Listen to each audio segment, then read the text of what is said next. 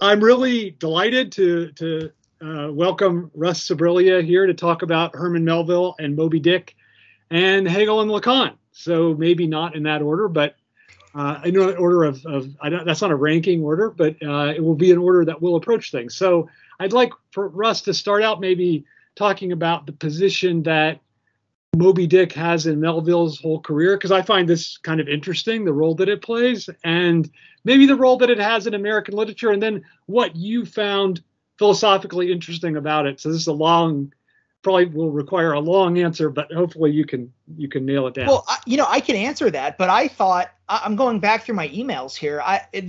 Hey Russ, let's talk about the Josh Allen deal soon. What do you think about it? It's too bad Joe Burrow will never be as good as him. Love, Todd. Like, okay, so fine, we could talk about Melville. But yeah, I thought I guess that would be. But that would be a different audience, I think. No, okay, seriously. So, I mean, Moby Dick is the center. It's the centerpiece of Melville's career, retrospectively or retroactively. Right. I think that there was a time. When he wrote it, did he think it was? I think that he thought it was, but I think that he also knew, and you can tell this from letters that he was writing to Hawthorne at the time. So maybe I'll briefly explain that for a bit. So there's this very brief couple-year period where Melville is living in the Berkshires, and he meets Hawthorne, and Hawthorne has this huge influence. What year is that? Yeah. I think it's late. I think it's 48 or 49. It might be 50. It's right. So it's like it's right a before. novelist by then.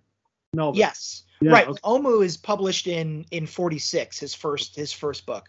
Okay. And Melville's first so he published 5 books before Moby Dick. 5 novels. And the first 2, Typee and Omu, are basically just sort of like adventure narratives and based largely on personal experience.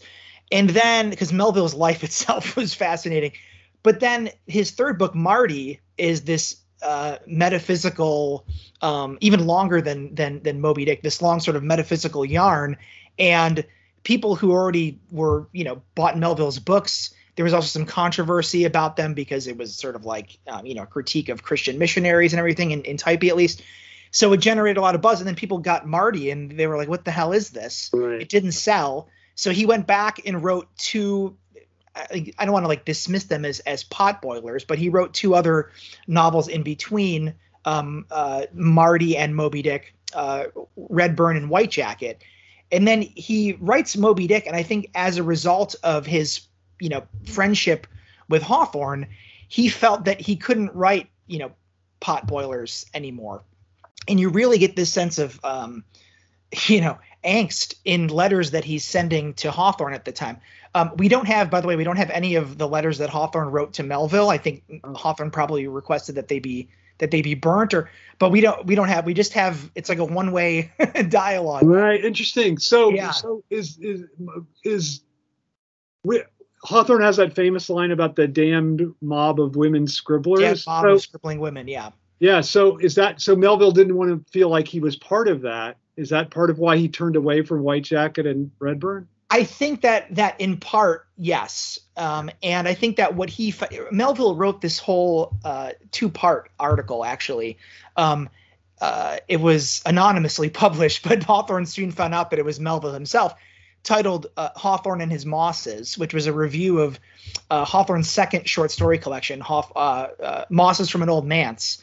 And he's going on about the power of blackness that's in Hawthorne. Readers think that he's this sort of sunny. It's really funny to us today reading it because you're like, who could mistake Hawthorne as this sunny, sentimental author? But that's how by and large he was represented at the time. And Melville says no, he's much darker than that, and he's basically the American Shakespeare. So it kind of pushed Melville to go in that direction and become more metaphysical. And so Moby Dick, he sort of slaves over it. It's published. I think that, we can over exaggerate the degree to which it was a failure, but there's no doubt it was a commercial failure. and was sort of it's really funny how now we think that this is not just the centerpiece of Melville's career, but also, it's always in the top 3, top 5, contenders for great American novel. But really, it was like it was the beginning of Melville's strained relationship with his publishers and with his audience, really. And so the novel that he publishes after that, Pierre, is an entire disaster, and he actually stops writing long fiction for a few years to focus more on short stories. I think probably because he thought that he couldn't even procure a publisher. So Moby Dick, it's also kind of like sequentially or temporally, it's like the midpoint of his writing career, at least fiction, because he stops writing fiction after Confidence Man, right? With The Confidence Man in 1857, and then writes poetry for a number of years before we find this manuscript of that was Billy Budd in his writing desk after he died. That's posthumous, though, right? Which is posthumously published, yeah. Right. So that's yeah. So it's interesting. So I guess I never thought before about that connection between Marty and Moby Dick, but it's interesting that that in some way the failure of Marty kind of precipitates the critical and popular failure of Moby Dick. And I think they are concerned with the same thing. But you said something to me a while ago. You said that he was reading Shakespeare for the first time as he was writing Moby Dick. Yes. And so I would just say that I think Marty is interesting, but I would in no way is it to the level for me of Moby Dick. And I wonder to what extent you think it's the way in which like he's importing the Shakespearean language into Moby Dick that is not there in the earlier books. Well, Marty is not a tragedy in the sense that Moby Dick is, or even like in the classic sense of a tragedy. And so I think that one of the things that Melville got from sort of just voraciously going through Shakespeare, and you can see it there's been all kinds of studies about this. You can see it in the language of just Ahab himself, the character of Ahab himself, which is funny because he increasingly, it's not just in the novel as a whole, but over the course of the novel, his language increasingly becomes more Elizabethan and more Shakespearean. But I think that there's a way in which the aesthetics of tragedy and the language and diction that he's absorbing from Shakespeare really complements and deepens the philosophical and ontological, epistemological questions that he's so clearly using not just Ishmael but also Ahab to wrestle with. And so I do think that there's something about the I don't know, breaking into iambic pentameter all of a sudden. Yeah. That gives it a greater, like the aesthetic gives it a greater psychological and philosophical depth. Right. That's a great point. I think that's really true. Like you really get blown away by the power of the language, almost like you're reading a Shakespeare play. And it does seem like, even though it's written in prose, it could be, you could scan it like it's iambic pentameter. I wonder, I want to sort of get into the philosophical weight of the novel, right? And I wonder for you, what do you make of the long delay? It's almost like Ahab is like Harry Lime in The Third Man. He's like there, but he's not there. You never see him. He like the first shot of him is in a doorway in shadow. I wonder, what do you make of the first? I think it's a quarter of the novel. Yeah. Before they get on the ship, and I wonder, why do you think? Because it seems like so clear to me that Ahab's quest is what's central to what Melville wants to depict. Yeah. So why this like quarter length preamble with Ishmael, Queequeg, all the New Bedford, Nantucket, all that stuff? What do you make of all that? I think that the simplest, on a sort of like very sort of naive, simplistic reading is just that it builds suspense and anticipation. But I do think also that Melville, especially in this period of his career, was an obsessive writer, and so I don't necessarily know if he had a clear schematic of where he was going with things. Like, he introduces this character earlier in the novel named is it Balkington, and he just almost entirely disappears, even though it seemed like he was building him up to become a major character, a major figure.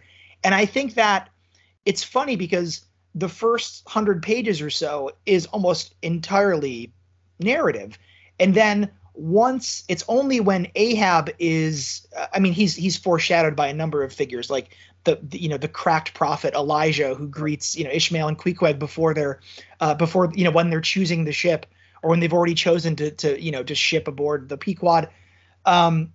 Captains Peleg and Bildad talk about him, right? So there's this mystique around him. But then also when Ahab enters, it's like that is the central point of the narrative, but it's at the same point that the narrative also drops out a bit, and you have all of these chapters that seem like they're asides, and there's a whole mountain of scholarship as to whether or not Ishmael is that we should treat those chapters as written by Ishmael as the narrator. Is he the author of the book we're reading, Moby Dick, or this whole story, or is it like Melville's just asides?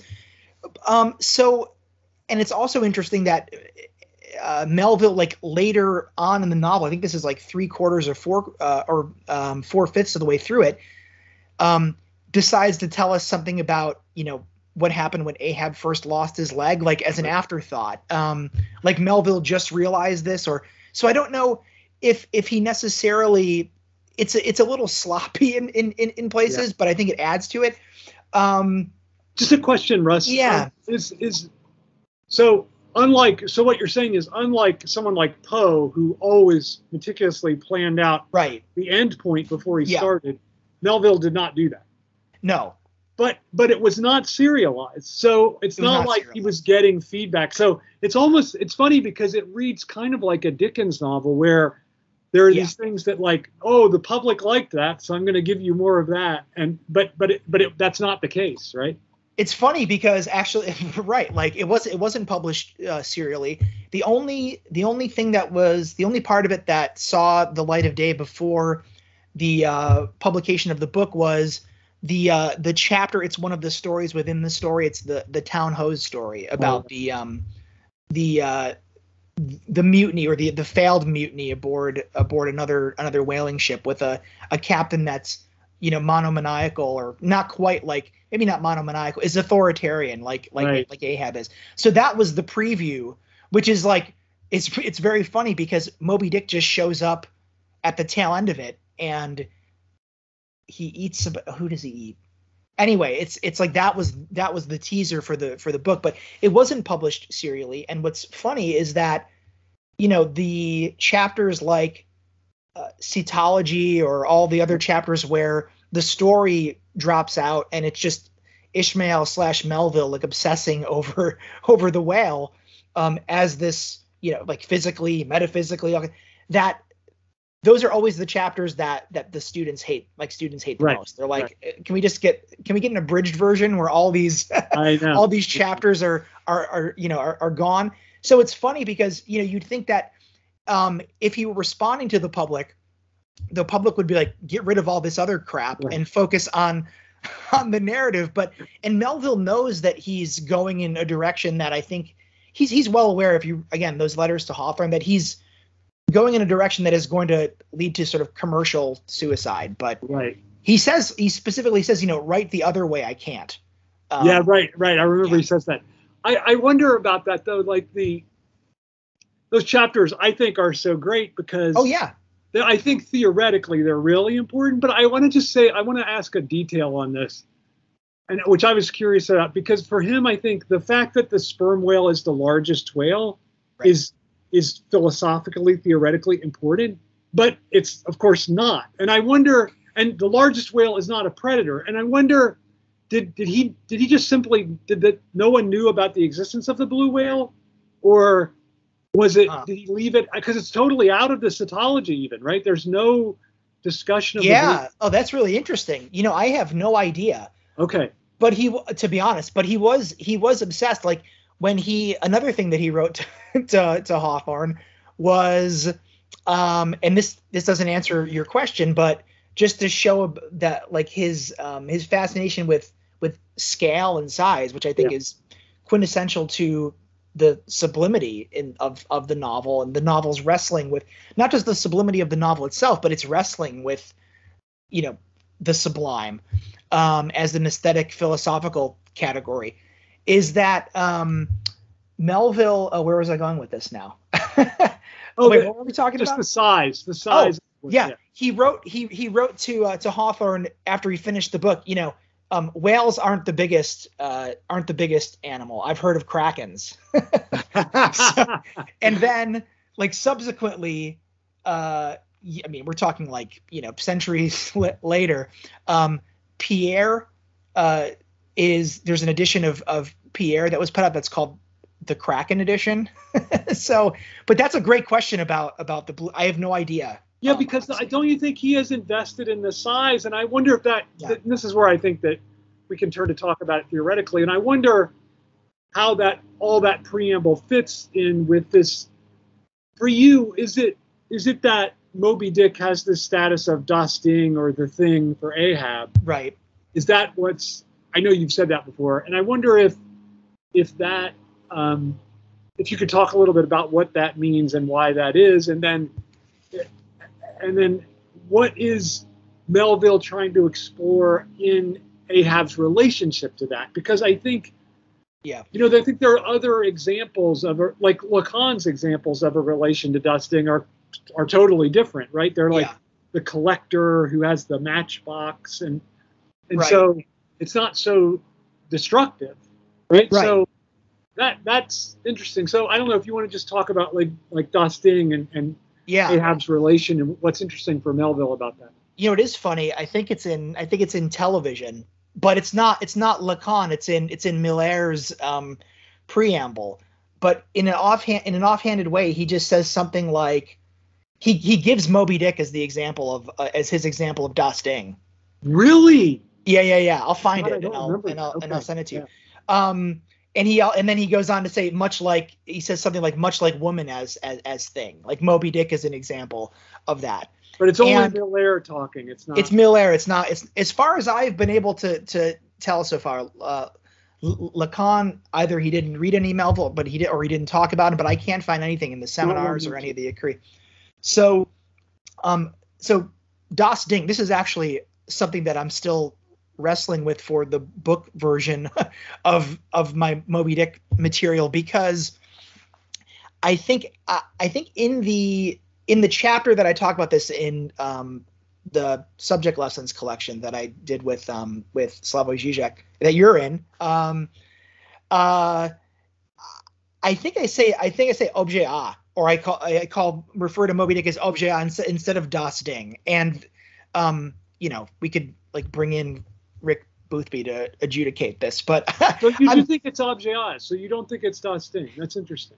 I might be wrong. I mean, it could be. Yeah. It could be Das. I mean, there's a way in which I don't want to conflate the two. I think I think Das. I mean, objet A is kind of holding the space for the thing, but I'm kind of, maybe I should be more careful there. But I think it's this. I think it's the same dynamic, kind of the same dynamic. Because I think that objet A is this, right? Because in Seminar 7, Lacan defines sublimation, right, as elevating an ordinary object to the position of the thing. But I think that definition, I would say that applies to objet A as well. It's also sublimation, right? Because you're sublimating, right? So, but anyway, so we could talk about that, whether or not Das Ding or objet A is the correct term for that.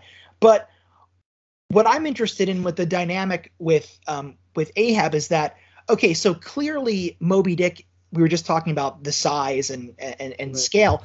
Moby Dick is sublime because he's, his size, his whiteness. Although it's funny because in the chapter, The Whiteness of the Whale, I think Ishmael says something like he can't find anything sublime in Moby Dick, but I think that's wrong.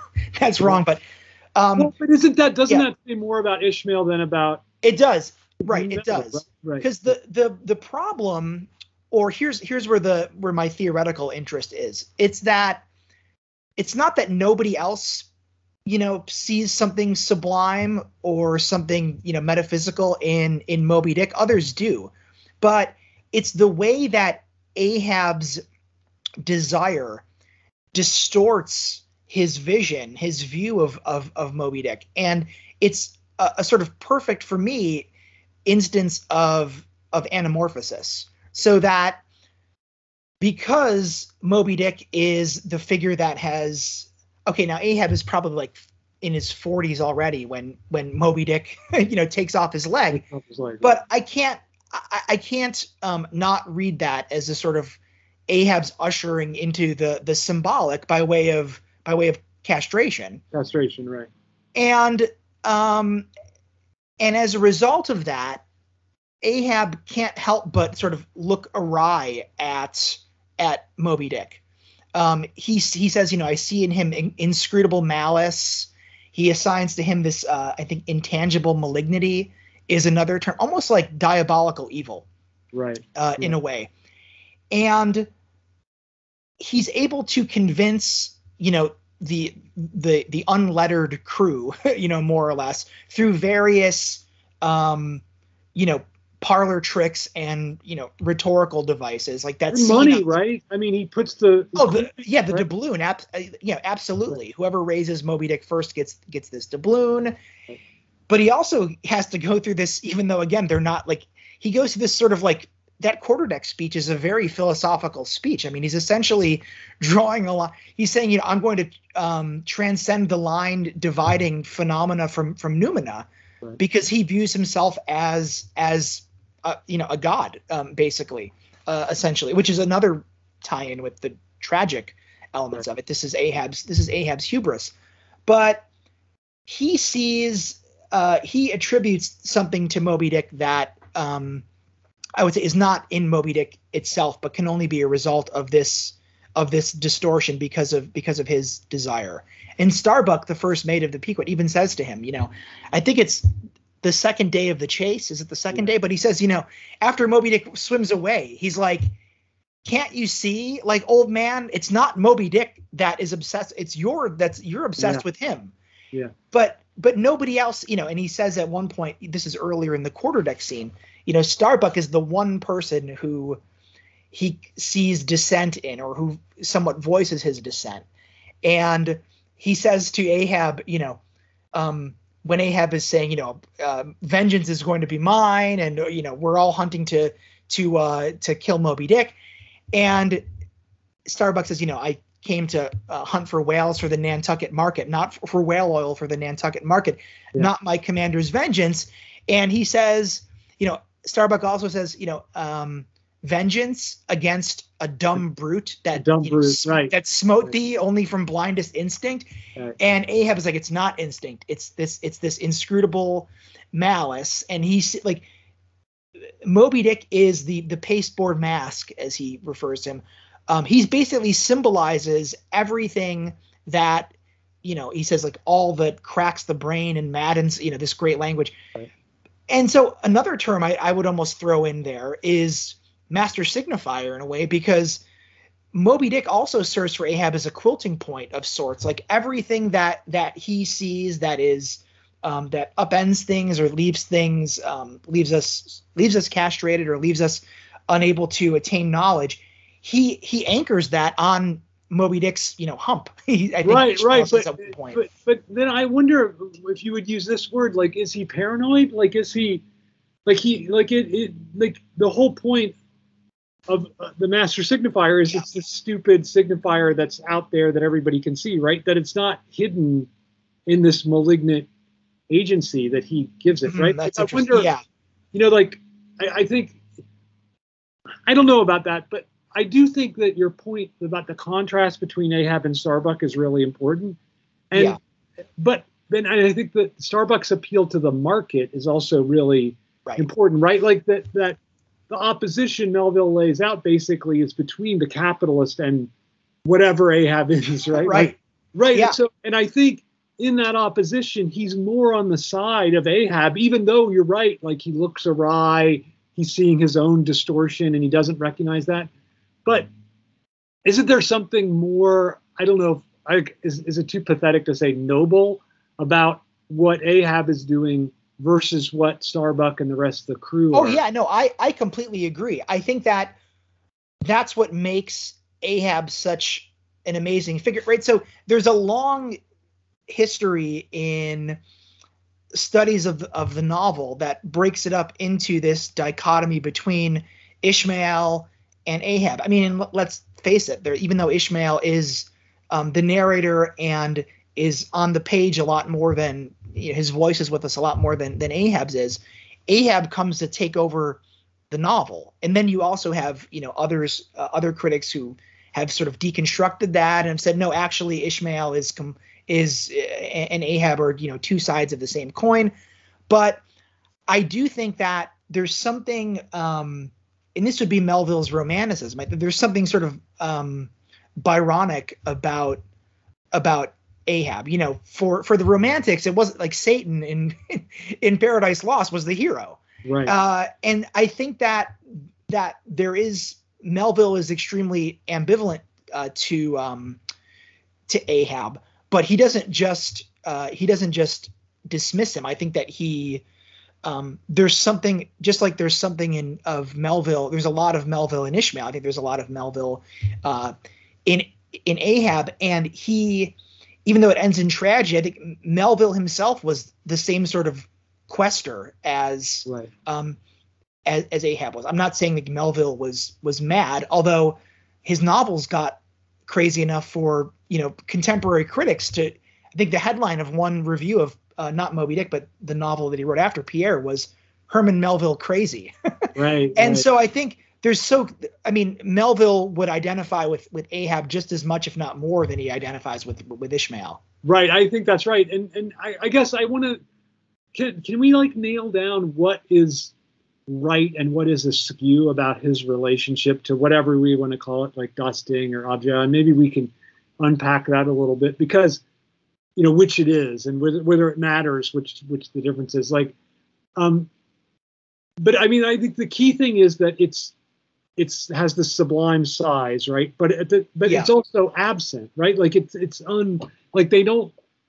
They can't, it's not just like a regular whale you get to see every day, right? So I think that's important. So the absence of it, but what's right about his relationship to that absence, and then what's wrong about it? I guess maybe that's too reductive, but maybe that. No, well, quickly before that, I wanted to say that kind of mirrors Moby Dick's, rare appearances. Now, Ahab's appearances aren't quite as rare, but I mean, Ahab and Moby Dick in some ways are the same object in a way. Right. And I think that in a way, that's what's happening with Ahab. Is so you have two figures that are, shrouded in mystery for a long time before they're introduced. You have the buildup before Ahab, and then you have the buildup before we finally see Moby Dick.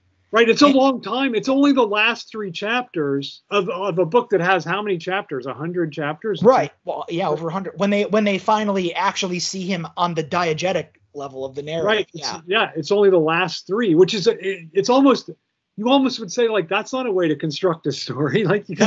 No. Yeah. But I think that's a great point about, I think, that parallel between Ahab and Moby Dick. And it does suggest that the person who, it's like Antigone, right? She commits herself to a certain thing, and then she herself gains, Lacan calls it the splendor of Antigone, right? She gains herself a splendor because of that relation. But the difference is she wants to bury her brother, and Moby Dick wants to destroy that figure of absence, right? That figure of sublimity. Yeah. And I wonder, I understand he's been wounded by it, but I wonder why Melville chooses, or what it means to destroy versus what Antigone does. Because I think, whatever that is, like honor or, respect or whatever. Yeah. Well, I think to go back to I think it's related to your last question about what does Ahab get right or get wrong about this relationship to, Moby Dick and nothingness, is that I think that what Ahab gets wrong, and this is why I'm not sure, I'm kind of torn as about saying whether or not Ahab fits more of a, I think he's somewhat between Kant and Hegel, like his Ahab's philosophy, I guess, or Ahab's ontology. Yeah. Because in a way, I think he proves Kant right, because he can't access, he ultimately doesn't access the thing in itself, the noumenal. He is a fanatic, right, as the term that Kant would use for somebody who believes that they can access the supersensible. Right. And so you would say, well, he's an anti-Kantian there because he thinks that he can actually transgress it, but actually he ends up reinforcing Kant's point. But I think Hegel is important here, because what Ahab, I think, doesn't realize is that, or actually, you know what, I'm tempted to say that he does realize this, but much of the novel is a sort of fetishistic disavowal of it. He says at one point, and it's in the quarterdeck scene that we've been talking about, he says to Starbuck, I think it's in response to the, vengeance on a dumb brute question. And he says, basically, Moby Dick is, he says, he tasks me, he heaps me. Sometimes I think there's not beyond, like nothing beyond the wall that is, because he refers to Moby Dick first as this pasteboard mask. Yeah. And he says, if you want to access, the thing in itself, strike through the mask. Yeah. So that's his fanaticism. And then he says, Moby Dick is like a wall shoved near to me, which I think is the same sort of thing as the mask. And he says, sometimes I think there's not beyond that wall, but he kind of recoils from that. Yeah. And tries to chase it. So I think that what Ahab fails to realize is that nothingness is inscribed, like Moby Dick is the sort of placeholder of that lack, that nothingness. And he thinks that if he stabs through it, that he's going to get some sort of positivization of that nothingness, or that there is a sort of ideal behind it, and he is going to be able to grasp this malignity in itself. Yeah. As opposed to like the Hegelian reading, right, would be that nothingness, that gap is inherent to the phenomenal itself. Right. Right. And so that's what Ahab is. Ahab's already experiencing the in itself when he has this confrontation with the sublime that is Moby Dick. You don't need to go chasing after it in this sort of noumenal. Right. Now that's I love that point. I think it's so good. And I think you're right that the way you just put it is he is wrongly a Kantian. Like he doesn't make the move from Kant to Hegel. And I think that's really good. And it reminds me of the Hegelian line of like, love is seeing oneself in what's absolutely other. And, right. And he can't do that, right? Like he can't see the wound that Moby Dick gives him as a wound that he's himself made possible or created, right? Like that seems to me a fundamental, even though he does, it's like he goes further than these like banal capitalists like Starbuck and Stubb and Flask, who are even worse than Starbuck, right? Right. Yeah. I mean, he goes farther than they do, but he ultimately comes up against this limit that he wants it. He can't confront he can't see that the nothing is within him, right? Like, and that the absence is within him, and that causes him to lash out. And so he's missing. He's like missing the way in which he's already missing something. Yeah, and I think Melville is aware of this because, to go back to the earlier point about, well, you could make the same point about Moby Dick, that his entry into the novel is delayed, and even though there's countless foreshadowings and anticipations, in a number of those a number of the gams that the Pequod has with the various other whaling ships, or not even just whaling ships, on the the days approaching Moby Dick, they've seen Moby Dick, and so that you're getting closer and closer. But another instance, or another sort of instantiation of that that connectedness between Ahab and Moby Dick, where Moby Dick just sort of like redoubles the gap, the nothingness in Ahab himself, is that, he says, he's constantly saying Moby Dick is this inscrutable malice, this intangible malignity, at the same time as he refers to himself as, diabolic, or, I'm diabolism doubled, or whatever he says. And when when one of the harpoons breaks, he has this new lance for Moby Dick forged, and he baptizes it not in the name of the Father, but in the name of the devil, right? And so it's right there in front of Ahab that it's essentially a projection is sort of too simple, but this is, to go back to Lacan's point, like, this is why, and this is also why I think, like, objet A is kind of, I like talking about objet A here as opposed to the thing, although maybe it does apply to Das Ding itself. But I mean, Ahab is literally, maybe not literally, but Ahab is seeing himself in Moby Dick. That's objet A. Like, that's why Ahab is sort of is a quintessential figure of subjectivity in the Lacanian sense, because his subjectivity is extimate. It's out. It's simultaneously inner and out. And I think that you see this in other forms in the novel as well. A character like Fedallah, it doesn't make any sense. Well, I actually like this point. Like, if I can go on a tangent here for just a second. It's not that much of a tangent, but at the beginning of the novel, when Ishmael and Queequeg are, I think it's when they're talking to, or just before, just after they talk to that prophet Elijah, who tries to warn them about Ahab, they see some sort of like shadowy figures who might be boarding the ship. And so you could say, okay, like, the straightforward, like, naive literary interpretation is that, okay, this is just foreshadowing to let you know that there is actually, like, an empirical reason for why all of a sudden, when it's the first lowering for a whale, this sort of like phantom crew and phantom ship materializes that Ahab is the captain of and Fedallah is the harpooner of. But it's almost as though Fedallah is born out of Ahab.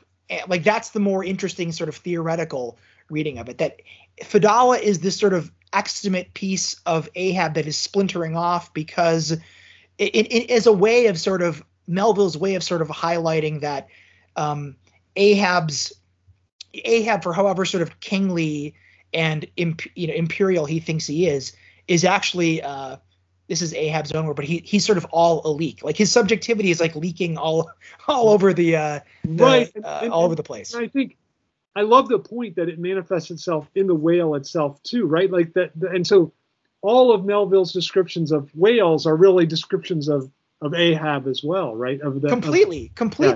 And that's why Fedallah is referred to as the pilot. He is the one. He's connected to Moby Dick insofar as he is the one who literally steers Ahab and makes sure that Ahab stays on this path. Well, I have a question about that. This is so from the sublime to the banal. So two things. Did the harpoonist steer the boat, or was there? No. Well, they did row. The harpoonist didn't. Actually, the harpoonist didn't row because they would sap their energy. The other crew members would do it. So like Ishmael rows in. Right. So Queequeg is the harpooner for the boat in which Starbuck is the mate of, and Ishmael is rowing. So it would have been the other mate would pilot the boat, right? And then right. Okay, so that's what I thought. But he's referred to as Ahab's pilot. Right. I know that. So here's my other question. Again, technical. Yeah. But I think maybe important. Was it typical for a captain to drop in the chase? I would imagine. Wasn't at all, right? No, okay. Not at all. No, not at all. And he has, I mean, that boat is so, it's funny. I couldn't get all that far at all in the two most recent film versions. One I think is from the late 90s. I think it was made for TV originally, but Patrick Stewart is Ahab, and he's great, but it's just so low budget that, and then there's a more recent one with William Hurt as Ahab, and I honestly couldn't make it past the first half hour. But John Huston is pretty good. The John Huston one is so good, but it's my favorite. But they write Fedallah out entirely. Right. Because I was just thinking about, because that boat that Ahab goes out on, captains rarely, if ever, did that. Right. And B, if they were disabled, they wouldn't have done. So the boat is like specifically outfitted so that his peg leg, there's a hole for his peg leg to sort of, to balance himself. Right. But no, Melville did that. He did that at other points of the novel too, like when Ishmael and Queequeg have what he calls the monkey rope. Yeah. When Queequeg is on, I think it's the head of the whale to balance him. Is that when he almost drowns when he almost drowns, and Ishmael has this whole point, like this is true democracy, because if he goes in, I go in under. That was not. So Melville writes it in that they're strapped to each other. Yeah. That's an invention of Melville's. Oh, really? Yeah. Interesting. Okay. So that's really good. And ultimately, I guess, what do you make of the difference between the relation to nothingness, the relation to absence, and malice or destructiveness, right? Like an evil, like you've said it a few times, like evil, like diabolical, even, what Kant didn't believe in, diabolical. Right. But I'm curious, because I think like Melville seems to be blending them together here, right? Like to be evil is to have a relation to nothingness. Is that, do you think that's necessarily true? Or do you think is the evil a kind of way of failing to properly relate to the nothing? That's a great question. That's my question. Yeah. Yeah, boy. I think it might be more. It might be more the former. I'm not sure. There's a way. I mean, this goes back to the earlier point about Ahab's status as a character. I think that there's something appealing to Melville and most romantics about the concept of evil. Right. And I do think it's absolutely related to nothingness. And I think it might be the first case that it's kind of just nothingness in itself, because it's not as though, I'm almost tempted to say, it's not as though good and evil are both positive forces. Well, that's what Augustine thought, right? Like even Augustine thought evil was nothing, but he of course meant it didn't exist really. But if you think of that in the other way, like evil could be this way of relating to the nothing that good is a kind of retreat from, right? Yeah. And I think evil, well, actually, so I'm going to tie this, I'm going to try to relate this to a point that you've made elsewhere. So I think it's your book, Enjoying What We Don't Have, which is about a politics of the death drive. And I think that, right, and you argue there that, pretty much every normative notion of the political has been based upon some idea of the good. Right. And I think that in a way, to tie this into the question of diabolical evil and nothingness, I think that I almost read sort of like Melville's fascination with evil here. It's in Poe as well. Hawthorne. I almost think it's inextricable from the question of drive. I think Melville, I mean, that's not to say others haven't before, but I think Melville and Poe are probably the two American authors who came upon death drive before Freud did, and really sort of nailed it.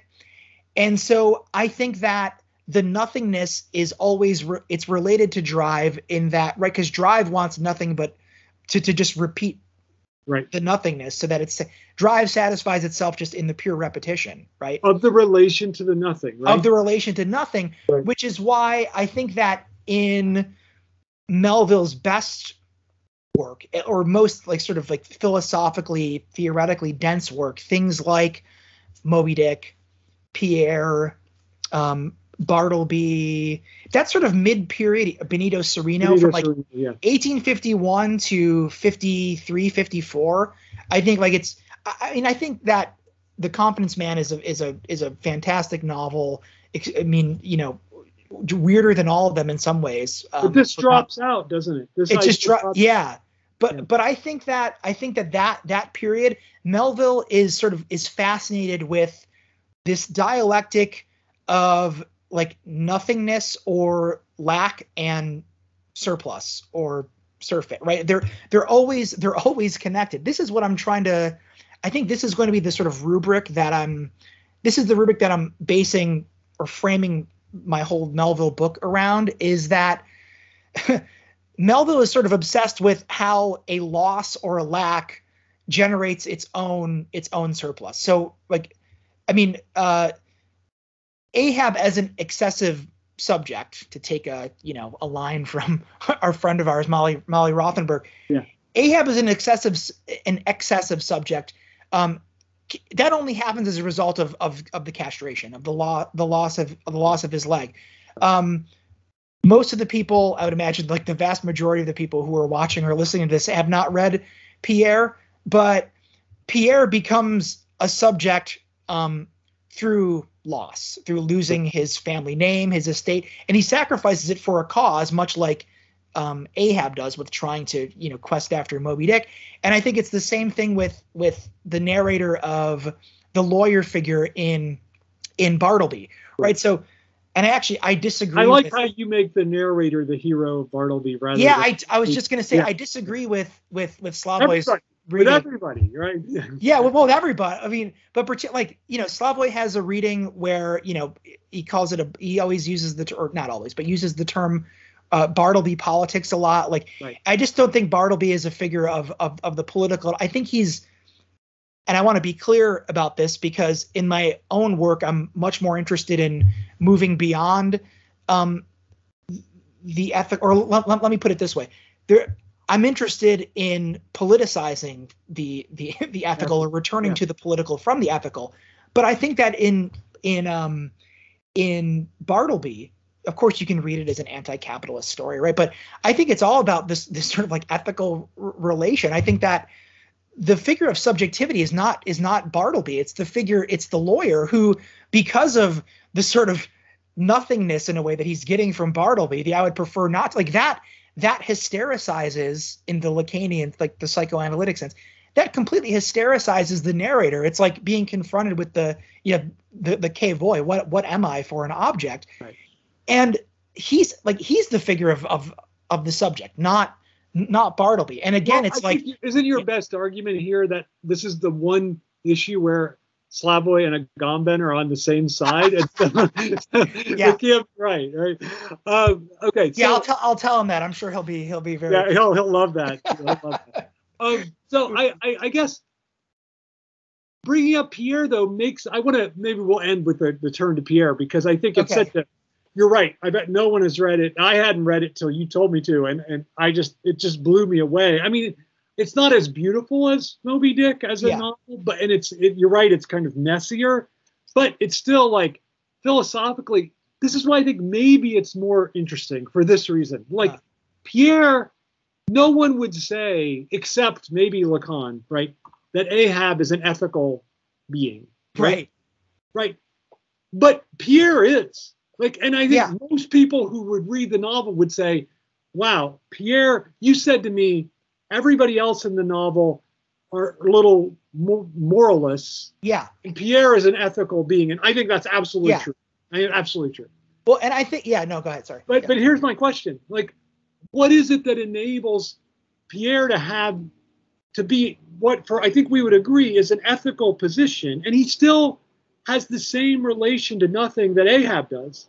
Yeah. But he doesn't have Ahab's maniacal destructiveness at all. In fact, he's really trying to it's almost like a politics of ethics. Yeah. Right? Like he really tries to enact it on the world. So I don't know, what do you think makes the difference between those two? Because I think there is a movement forward from Moby Dick to Pierre, just in this sense.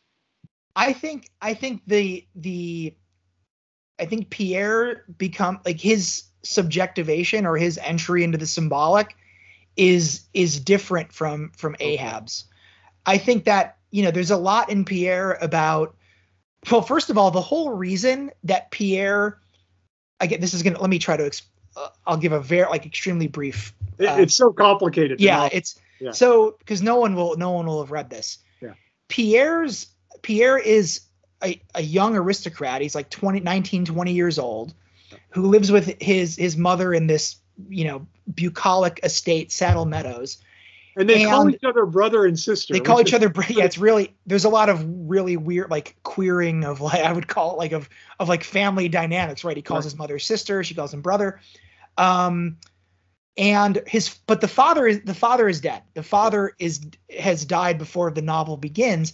And what comes to light is that possibly, this is why the subtitle of it, I think one of the many reasons why the subtitle of Pierre is "Or the Ambiguities." Yeah. It comes to light that perhaps his father, who he completely adores, and has basically a whole shrine to him, had this affair before he was married, I think, with this, poor French woman, and that he has an illegitimate sister who is disinherited. And so Pierre, this is why it's an ethical novel. It's a question of ethics. Pierre wants to, again, without fully knowing whether or not this is true, this woman Isabel is his half sister.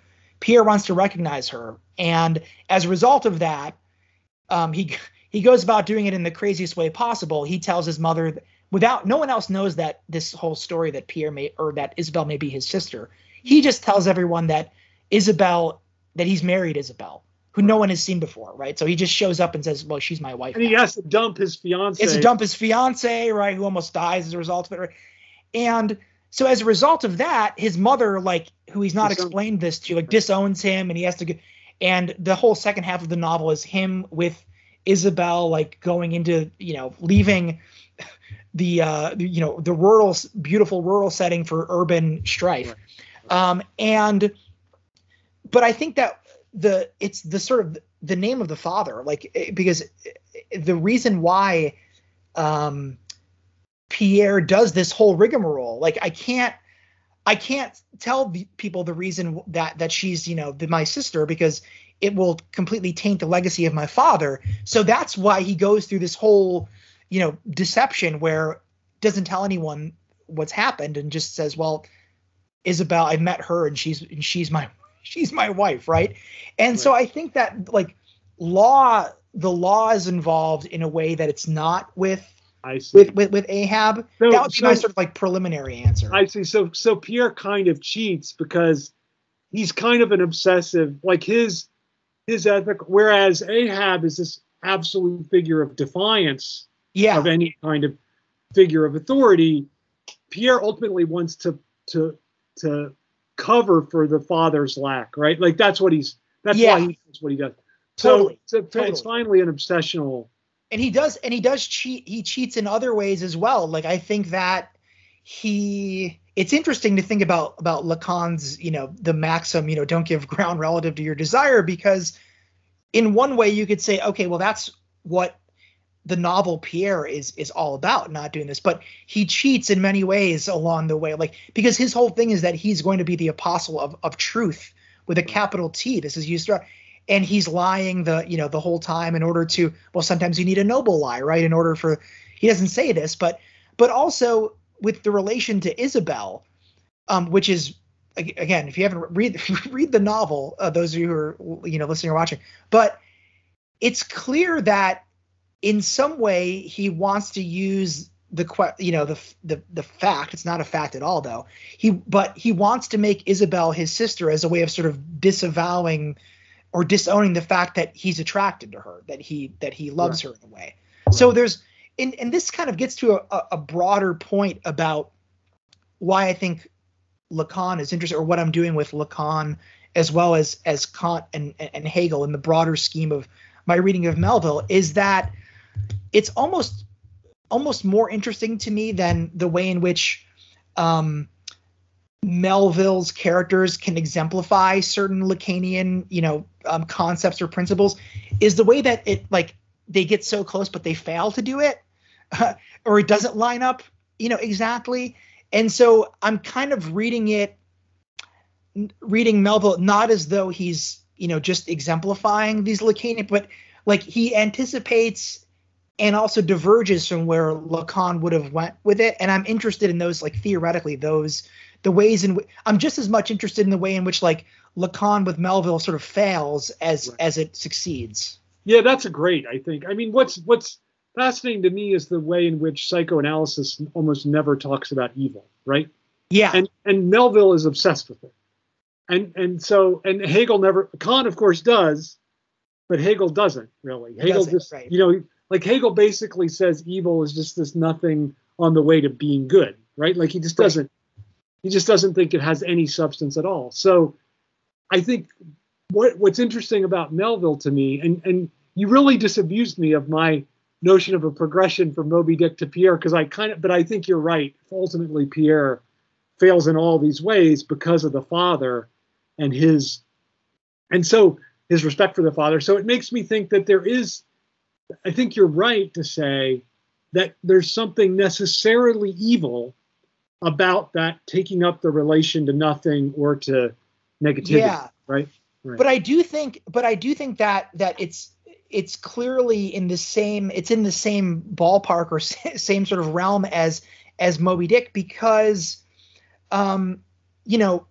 Pierre, I mean, if you think of, let's think about it at the level of narration, right? Like we were talking earlier about how Melville may have viewed Ahab, and I think that Melville was also there is something ethical about what Pierre is doing or trying to do, and I think that Melville is very much attracted to this. I think it's Alenka Zupančič has that wonderful turn of phrase, ethics of the real. I think it is an ethics of the real. Right. Novel. In both novels, there was this total abandon of my symbolic status and my relation to capital, right? Like Pierre gives up all of his capital. Completely. It's clear Ahab doesn't care at all. He's just using capital to advance his own thing. Right.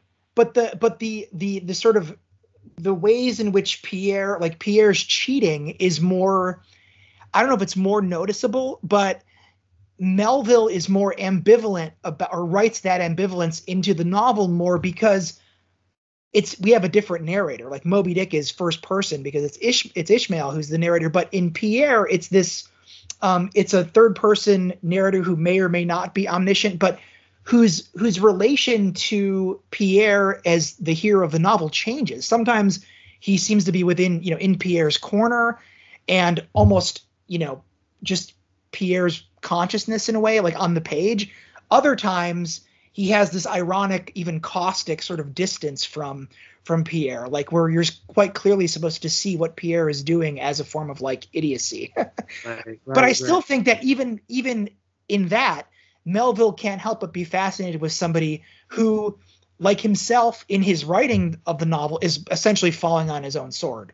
Right. I mean, isn't that what's so fascinating, right? That Melville is writing about characters who basically are doing what he's doing in the act of writing about them. Yeah, exactly. Right. And he writes that into Pierre in a way toward the end of it. It's remarkable. Right. Even because Pierre himself is like he's writing his own poetic project into what Pierre is doing. Yeah. So Pierre self-destructs. Yeah. In his writing. He could write this popular thing. He refuses. Right. And then Melville does the same thing. And by writing it, he enacts it. It's really like a total mise en abîme, but it's just beautiful. Completely. Yeah. I mean, just like Melville, who wrote these, popular work, we learn, speaking about like, when Ahab enters the novel late, we don't learn until like, I think past the midway point of Pierre that, oh, by the way, Pierre was a successful, like a commercially successful, sentimental poet in his youth. Right. You tell the story, because it's kind of cool that was such a deus ex machina that an editor came along and said, I'm going to make an edition that doesn't have that in it. This is so I mentioned this earlier. This is the so-called Kraken. It's not so-called. It's actually called the Kraken edition of Pierre. Herschel Parker, who is, like the Melville scholar. He's, written, like, I don't know how many pages it is, like 4,000 pages, like 2-volume biography of Melville, countless other things on Melville. Yeah, he found that this sort of interpolation at the end, not the Althusserian interpolation, but the other, that like all of a sudden this addition to the novel out of nowhere, that, by the way, Pierre was a writer, and he excised all of those chapters out of the text because he thought that it distracted or detracted from the sort of the concentrated, the intensity of the narrative proper. So in that edition, which it's out of print now, but it's fantastic because it has all of these beautiful illustrations by Maurice Sendak. Oh, wow. So that alone is worth getting a copy of. But as far as like using it as the text to read, I think it's ridiculous to jettison all those chapters. Yeah. I mean, because I think that it really adds something. Like, it'd be like taking the cetology chapters out of exactly. Moby Yeah. Dick. Right. Yeah. Well, that's the perfect point to end on. So, an edition not to read of Pierre. So, all right. Beautiful talking with you, Russ. Thanks so much. Thanks, Todd. This was so much fun. Thanks so much. Cool.